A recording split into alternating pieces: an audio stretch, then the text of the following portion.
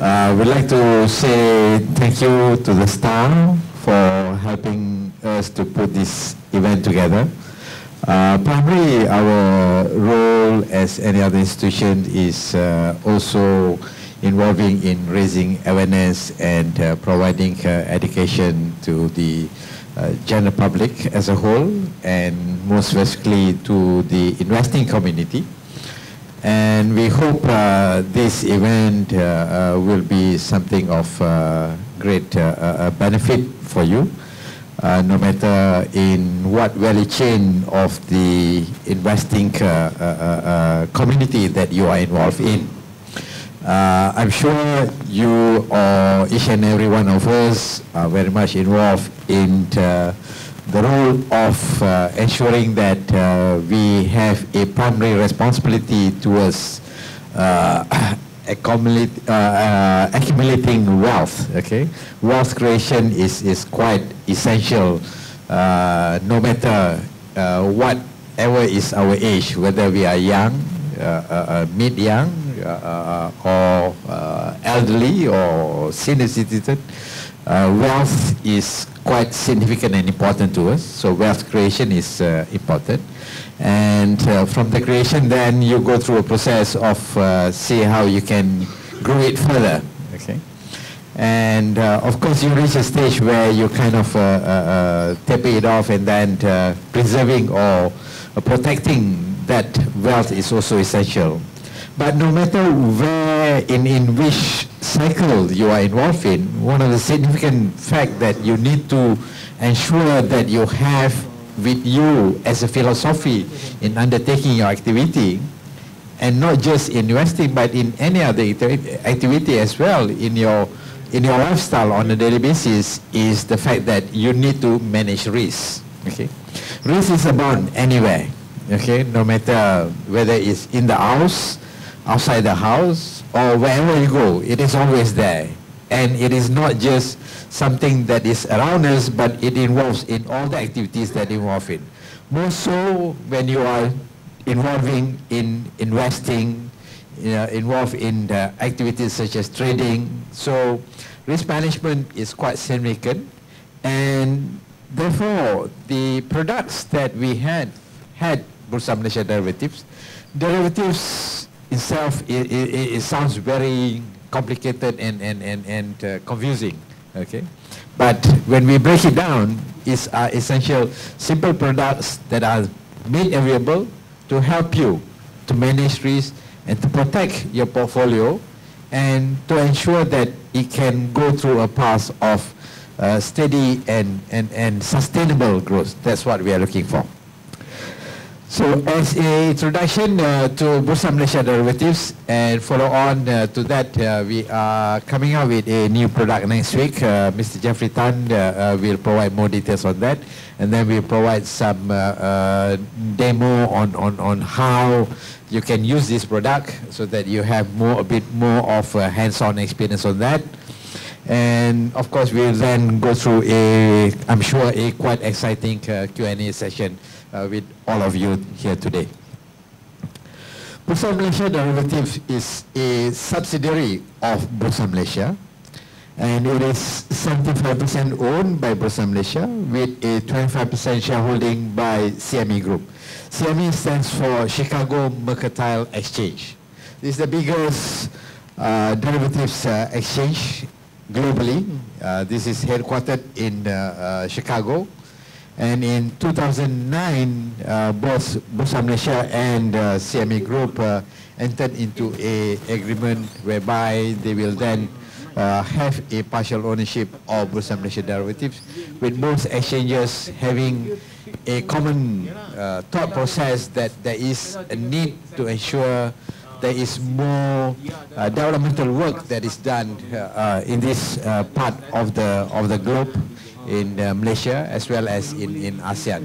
So that's primarily represents why CME is part of our shareholders. Now, what have we established? Okay, we have established a derivatives exchange. What is the derivatives exchange? Derivatives exchange is an exchange primarily two main products. Okay, Normally it is a futures contract and an options contract. Okay.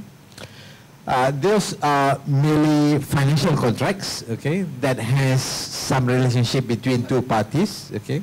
But the role of the exchange is primarily to ensure there is a fair level of playing field among all parties who are participants in that exchange. So the exchange primarily facilitates the fact that we have participants, be it individual or it could be corporates, okay, who have a need to buy certain thing. Some will have a need to sell something, okay. But here, rather than buying and selling the actual physical product or physical item, what you buy and sell here are merely futures contract or a financial contract that represents the value of that product, okay.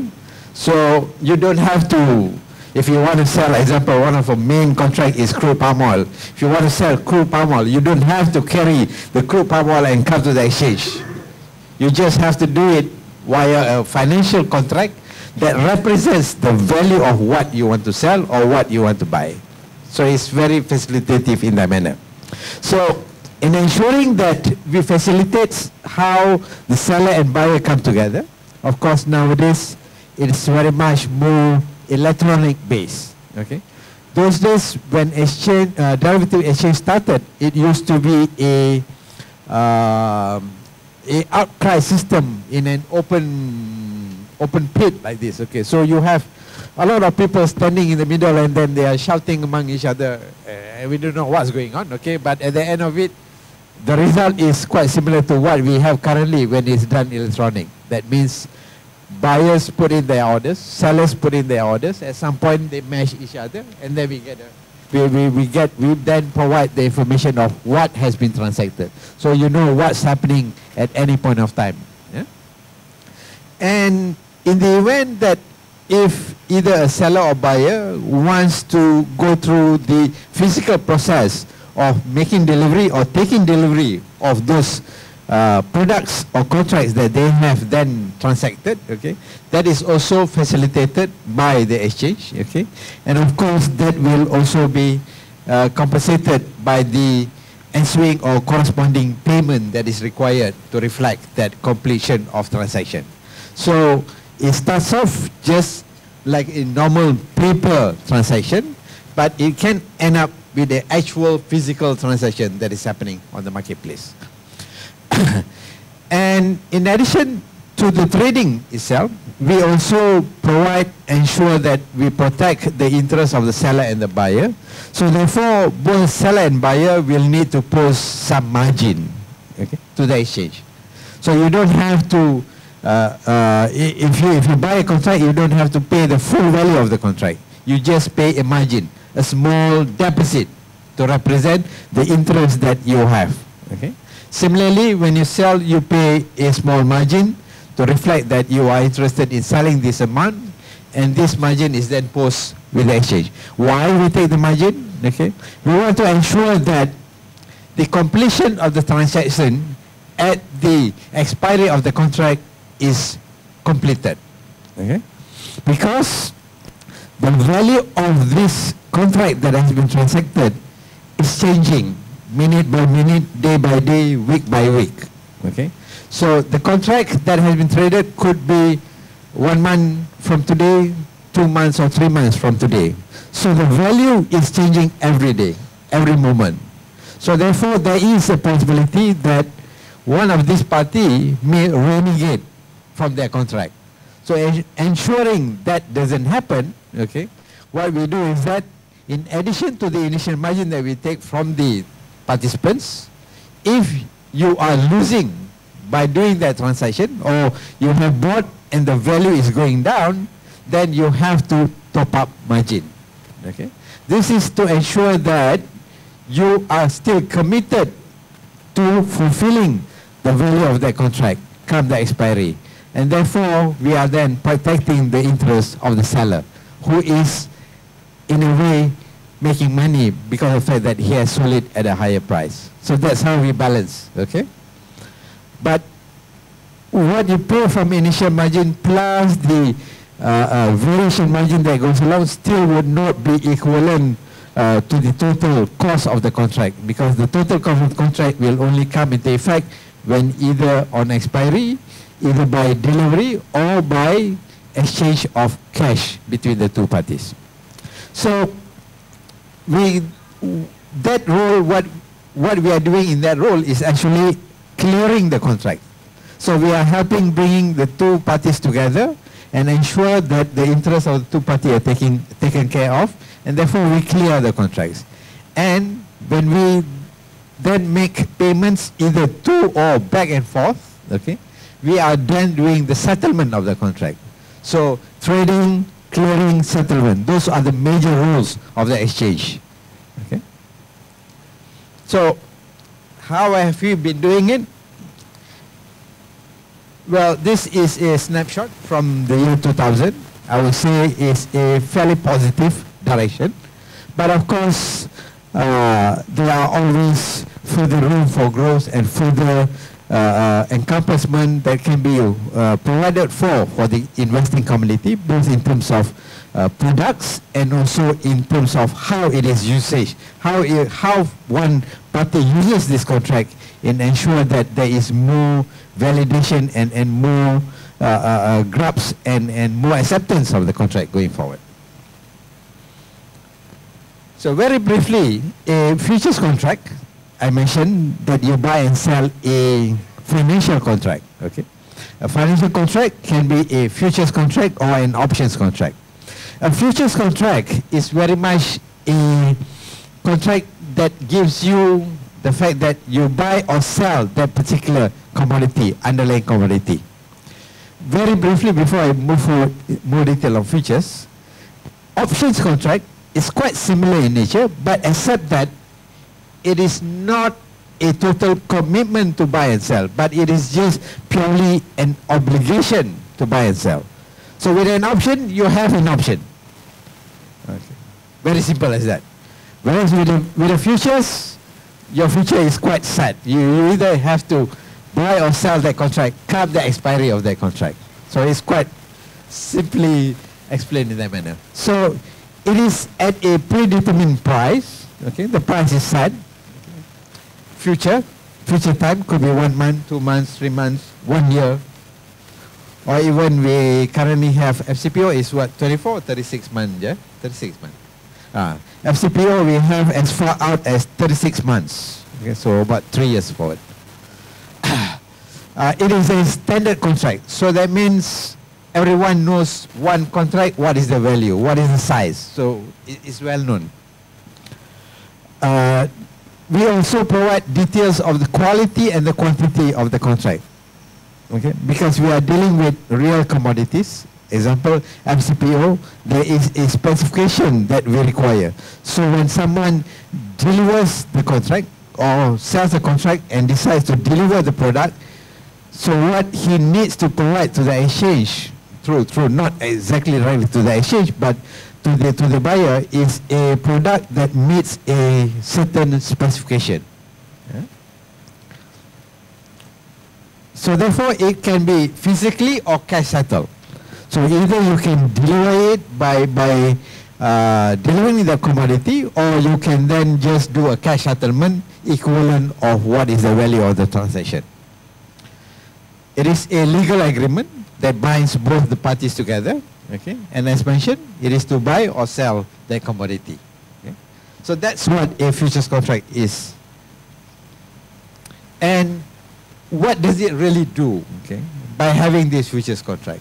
Okay, futures contract actually very much it is started from a commodity base. Okay, that's where its origin sets from. Okay, so you find that commodities, when you go through, when you are involved in commodities, okay, you are involved in planting, you involved in taking care of it, you harvest it, and then you need to find buyers for it, okay. And we very well know that you don't plant today and get the result tomorrow. And we also know that it is quite seasonal in nature.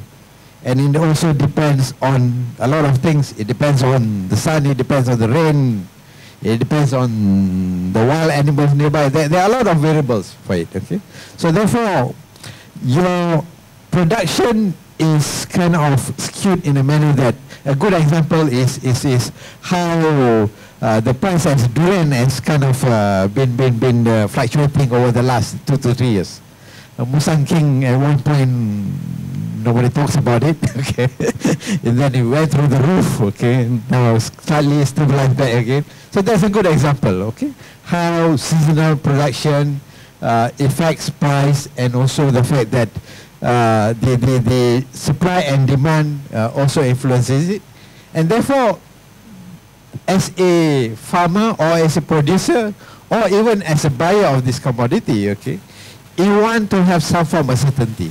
So therefore, a financial futures contract is created for this particular commodity, and therefore, even though you are in the stage of just planting the commodity, but if you think the price of the commodity currently is quite high or good, you can actually commit to that price. Therefore, you can sell the particular contract. Therefore, you are able to get that contract. So therefore, when comes expiry of the contract, you either deliver your commodity or you can exchange it for the cash equivalent, and therefore you are able to enjoy that high price that is made available because of these changes in supply and demand that's happening. So price hedging is an essential need of why futures is used. Next, of course, because of the fact that we bring in various parties together, and we have strict rules in how one behaves. Okay. Example, before you trade, there is a need for you to have initial margin.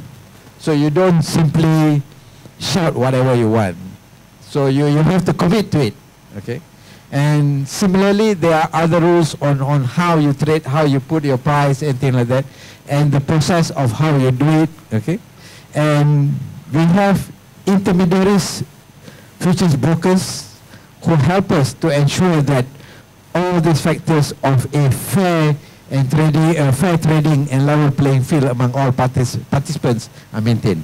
So each one of you, whether you're big or small, you're just equal. Nobody has an advantage over the other one. Thirdly, as mentioned, okay, if producers can also use the derivative exchange as a way to manage their cash flow. Okay, so you can use it as a form to do the physical trade without actually being involved in the physical trade. So, example, if you are producing crude palm oil, okay, you have two choices of what you want to do with the crude palm oil. Either you go out and find the buyers for it, for what you are going to produce in 3 months' time, or what you can do is that you can just sell this futures contract because there are buyers in the market if you like the price at that price. So, come 3 months in the future, on the expiry of the contract, you just deliver the CPO to them. So you don't have to go through the process of looking and marketing those commodities. Okay, so it helps in that manner. Equally, in the same manner, if you are buying those commodities for whatever purpose that you need to use it for, you can also do the same thing. So you don't have to go and hunt for it. Okay, but the flexibility is there for the industry players to do this. Now, in addition to the hedging facility that it does, it also provides an investment opportunity. Okay. Given the fact that it relies on the fact that the price of these contracts will move up and down, dependent on what's happening with the underlying commodity or product, and also depending on market conditions, where the demand and supply. So therefore, this is a contract that can go up and can come down. And therefore, when there is what we say volatility, so that means price can move in one direction and can come back to reality, or it can go in one direction all the way, there is opportunity for you. So that is what we say is that it's an investment opportunity that you are able to take care or benefit from. And remember, we talked about the fact that you only pay a initial margin rather than a full contract value, which is very much one of the main attractiveness of futures market. What we say is that it has a leverage effect. What it means by leverage effect? You need a small margin for a contract that has a significantly higher value of underlying. Okay? So, with this small investment, you have the probability of having that profitability that provides you a very significant ROI for that matter. But of course, this is a product that can go your way or can go against you. So if the leverage effect is very much positive when you make money, it is also very much negative when you lose money. So that's why if you are using it as a trading tool, even here, even though the product itself is used as a risk management tool, but you need to have risk management on risk management as well. So it's quite important that we keep track of what we are doing and be on the keep our feet on the ground all times. Example of how this is done. Okay, this is a FKLI. FKLI is a futures contract that covers the Bursa Malaysia KLCI top 30 stocks. Okay. And the value of this contract is the KLCI index value times RM50. So example, current assuming current price is 1780, the index KLCI index is at 1780. The value of this contract is 1780 times 50, which is equivalent to 89,000 one contract. Okay, but initial margin you only need to put in 4,000 ringgit. You don't need to put in 89,000 to trade this contract. You use 4,000 ringgit. Okay, so you are leveraging but 22 times. Okay, that's the upswing that is there. Okay, and if the price were to rise to 1,800 example, okay, so the profit that you get, okay, that 20 times 50, you get 1,000. So the 1,000 profit that you have made from this transaction over your initial margin of 4,000, okay, this gives you a ROI of 25%. This is how leverage works.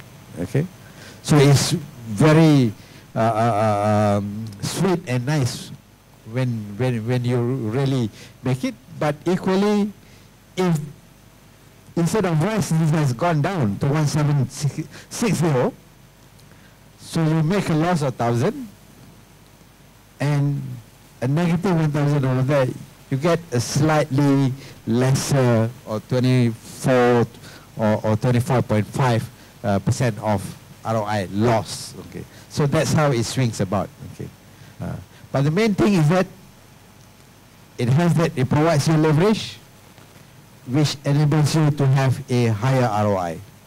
All these people who come to our market, who the heck are they? Okay, as mentioned, these participants, it can be individual or it can be a corporate. Okay, it can be an asset manager, it can be an insurance company, it can be a producer, it can be a buyer, it can be a seller, anybody. But when you look at it from why they are in the market, we can group them into three segments. One, they are there to hedge their underlying activities, or they are merely there as a speculator. Speculator here means that they are not trying to do bad things. Okay, it's not easy to speculate actually. Okay, manipulate maybe I can, but even then manipulate also requires a lot of things. It's not so straightforward. But speculate, you need to have a lot of skill, a lot of guts to do this as well. And thirdly, arbitragers. Arbitragers are people who are looking for opportunities when there are mismatches in markets. Okay, the underlying physical market could be trading at 2,000 example, and the futures may be trading at, for whatever reason, at 2,500. That's where these arbitragers, they come in. They will buy from the physical market, real market, and then they will sell it in the futures market. And by then doing that process, they will then correct the market. Either the cash comes back to about 2002 and the future comes to 2002, or the other way around. Okay, so they come in to make sure market normalizes. There is no ensuring, in a way they are gatekeeping to ensuring there is no manipulation in either of the market. These are the product suite of BMD, Bursa Malaysia Derivatives. We have three common things. We have commodity derivative, we have equity derivative, and we have financial derivatives. Okay. The main contracts that is traded quite hotly on our exchange is this FCPO, which is a crude palm oil futures, and the next one is FKLI, which is a KLCI futures contract. Jeffrey will be talking in more detail of this thing that we have circled in here. It's a new contract that comes on Monday next week, okay, and it is a mini contract on the next 70 of Bursa Malaysia stocks that is listed. Okay, so top 30 is covered by FKLI. The next 70 is by FM70. You take FKLI, you plus FM70, you cover the top 100. Top 100 in terms of value and in terms of trading, it covers almost about 95% of what happens on Bursa Malaysia every day. This financial derivatives, which is quite not very well used in our market, given the fact that our interest rates are quite stable. Okay, so not much activity in that. Just to give you an idea what's happening with FCPO, this is a volume, the bar is the volume, okay, just to show you how it is traded, volume, a number of contracts that is traded on a monthly basis, okay.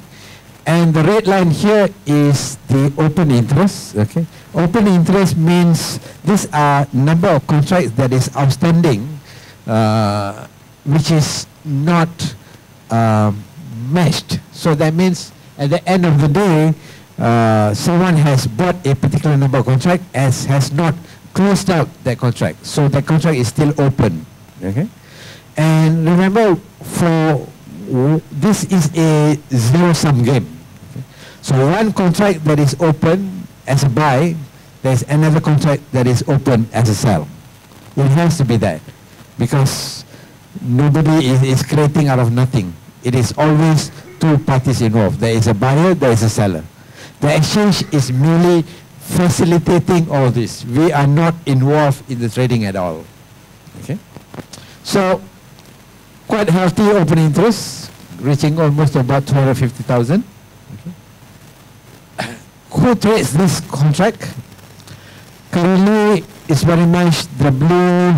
This is the foreign institutions, foreign guys who use CPO for whatever purpose, or even producers from Indonesia or other parts. These are domestic institutions. These are locals. Locals are very much like traders who play a role as trading the market, and also in a way also act as arbitragers to the market. We got quite good domestic retail interest on this contract as well. So you have fairly good following of retail individuals who are also trading this particular contract, and a small portion of foreign retail as well. So it's very much a institutional kind of play of this contract, very much supporting the underlying institutional activity of corporates involved in the palm oil industry. This is the FKLI contract, okay, and in terms of value of contracts, and also in terms of the open interest, so it's fairly stable. Why we are emphasizing the word open interest? Open interest is quite significant in the manner that if you have high volume but there is no open interest, that means people are just you buy the contract in the morning and you sell it in the evening. and then you pack and you go back. So there is no commitment, or there is no real usage of the product as a hedging and investing tool. So that's why a significant, or rather a reasonable portion of open interest is required to ensure the stability and the strength of the contract is maintained. This particular contract, in terms of market segment that trades this contract, is very much predominantly used by foreign institutions. Foreign institutions who are investing in our equity market. These are big institutions, so therefore most of them are involved in the big counters, top 30 counters. So in order to hedge themselves as against any downside move, they use this FKLI contract as a hedge to make sure that portfolio is managed. Or they also use this contract as another way to go into the market before they actually complete their transaction in the cash market. Okay? Because when you want to buy a particular stock in our market, okay, example, if you want to buy Maybank, okay, this institution, they talk in millions and things like that. You are not able to do it at one go. Okay? Sometimes not in a day. Sometimes it takes a week, sometimes 2 weeks, okay? But the price is changing. So one way they can hedge themselves, they like the price today. If the price maybe it is at 8 or 9, okay, and they like the price. So what one way they do is that, okay, they buy the FKLI contract first. So they're locking it in, okay? So if, given the fact that Maybank is a significant contributor or participant in the FKLI component of the index, okay, so if Maybank shares were to go up, the likelihood is that the index will also go up. So while waiting to buy the Maybank shares, they have bought the KLCI contract first. So that's another way that how this is being used as well. Next portion, of course, is the domestic retail. People who are trading, just purely trading, or even hedging their equity exposure. Unfortunately, the domestic institutions don't use this contract very much. Okay, given the fact that our domestic institutions look like EPF, PNB, Tabung Haji, those kind of institutions. They are merely what we call long-only investors. They just go to the market to buy because they have cash that comes in almost monthly. So what they need continue to buy and buy, okay, and then they only do some selling activities in the marketplace towards the end of the year to prepare themselves for dividend payment and things like that. And what they do is that they have the flexibility of choosing to sell what is making profit and what is not making profit. They just keep. And the fact that market is cyclical, if it doesn't go up this year, it will probably go up next month or next year or the following year. So they just wait. So it's a long-only kind of attitude that we have among the domestic institutions. So they don't use FKLI that much, but we expect FM70 to be more widely used because the mid-size and smaller size asset managers, the unit trusts, I think they will have a bit more responsibility in managing risk, and therefore there might be some better interest from the domestic institutions. And lastly is the local or the arbitrages. And that's what I wanted to share with you all. I hope I've given you some good ideas about what derivatives and futures and options market is all about. Thank you very much for your attention.